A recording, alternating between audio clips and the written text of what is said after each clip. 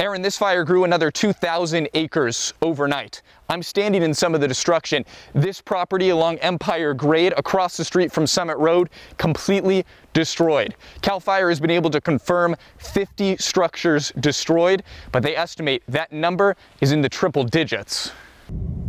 Smoke covered the redwoods as I drove up Felton Empire Road, with hard closures down Ice Cream Grade, where this house sits untouched. A rooster crowing as spot fires crackled near a shed.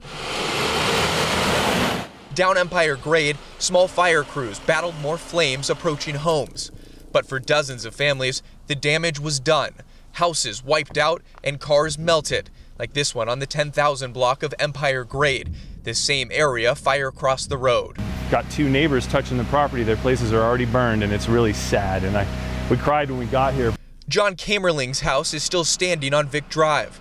He worked his way back home this morning to water down his property and grab some more belongings. But CAL FIRE says if you've evacuated, stay out. And we had last night 3 separate rescues that pulled our vital, very few resources away to have to rescue those individuals because they put themselves in peril. A tree blocks the charred intersection of Jameson Creek and Empire Grade, and the Crest Ranch Christmas tree farm up the road burned.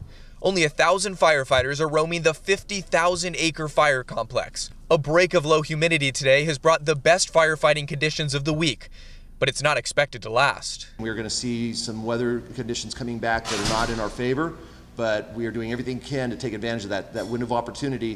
What's going through your mind right now? Get the hell out of here.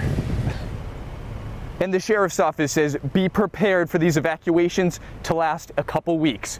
Reporting in the Santa Cruz Mountains, Drew Andre, KION News, Channel 546.